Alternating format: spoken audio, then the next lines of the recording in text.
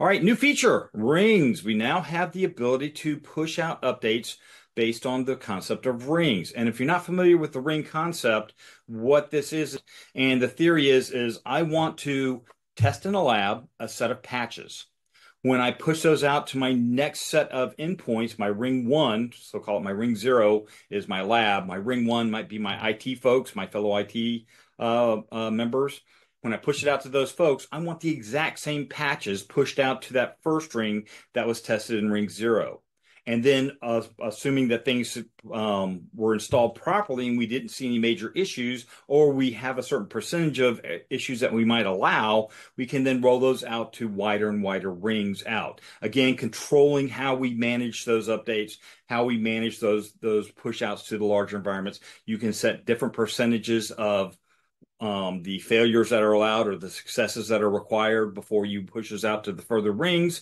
And you can do exceptions at any point in those rings. If there are issues caught in an earlier ring, you just exclude that update from being pushed out further if it's causing problems. So very excellent mechanism for better managing your environment.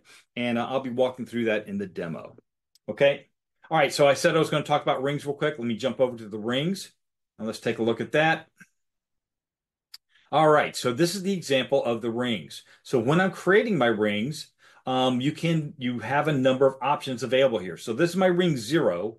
This is my first ring. So in fact, I have Windows mandatory applications. I'm doing only critical and important updates here.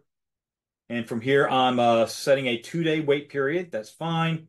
And then my next step is my ring zero endpoints that I want to push out. And I'm running these every 48 hours where I am going to go ahead and reboot my ring zero host every 48 hours. All right, for my ring one, this would be for my folks in IT that are going to get these ring zero updates. So from here, since I'm running from a previous ring, I've selected my ring zero as my source ring for the patches. So whatever patches get tested on this 2-day ring, those are the only patches that will be allowed into my ring one. I can define a success rate of whatever percent I want. By default, we're saying 70, and you can define it on the number of endpoints. So if I only have 5 endpoints in my ring zero, then I probably want to set that to 5 or 4. Again, it depends on your environment. You're going to need to adjust these parameters based on what's okay for you.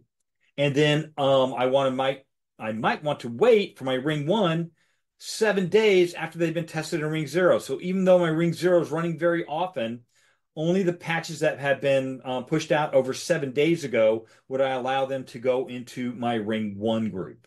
So several different options available in here to better control exactly what's going on in the environment and how we're going to allow the patches from ring zero to get passed to ring one. And then from here, again, I can set my reboot options. So I'll set this to reboot automatically. And from here, taking a look, there's my ring one group. And then from here, I can see I'm running this weekly on Mondays and Tuesday nights. So I'm testing this twice a week. So my IT folks know when they come in Tuesday morning, they might have a reboot standing by.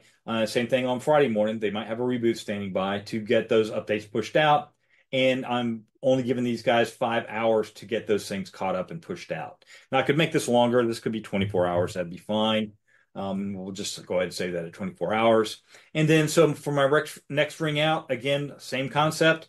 This is going to be the validations from ring one. So only the stuff that passes ring one status will I allow into ring two here.